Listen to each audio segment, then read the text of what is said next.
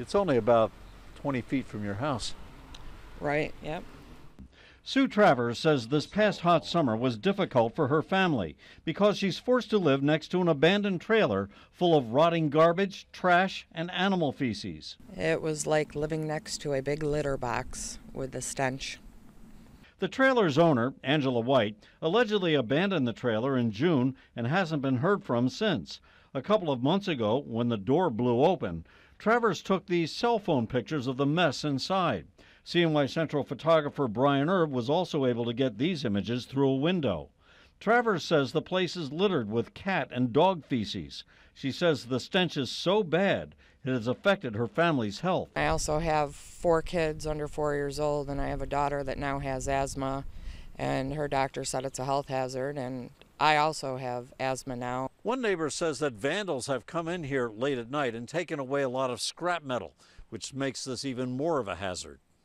The Onondaga County Health Department placed a notice on the front door warning Angela White that because of the offensive odors, she was in violation of the sanitary code. But Travers says the health department did not follow through and condemn the property.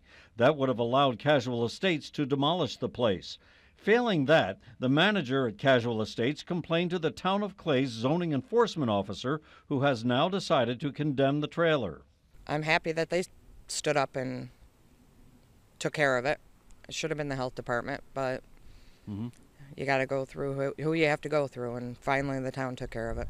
Contacted by phone late this afternoon, the health department's director of environmental health, Kevin Zimmerman, told me that his jurisdiction is limited to an imminent public health threat, and while it is a nuisance, he says odors are not considered imminent health threats unless a chemical is involved. Zimmerman says the county is trying to work with the park to get this finally abated.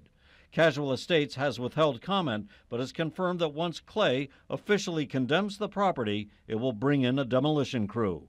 Jim Kenyon reporting.